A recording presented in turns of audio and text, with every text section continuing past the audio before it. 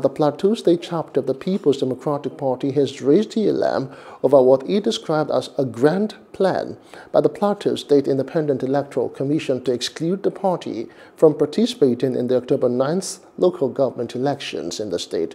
Now, Secretary of the Plateau State PDP Caretaker Committee, Patrick Obu, who announced this to reporters in Jos, expressed disgust over what he described as unsubstantiated reasons and vowed to resist any attempt to hinder the party. Obu maintained that the caretaker committee was drafted to the state following a court judgment that ordered the Fresh State Congress to elect officers of the party, and on resumption, the committee invited the commission to participate in its upcoming local government party primaries, but the body did not show up. Hello, hope you enjoyed the news. Please do subscribe to our YouTube channel and don't forget to hit the notification button so you get notified about fresh news updates.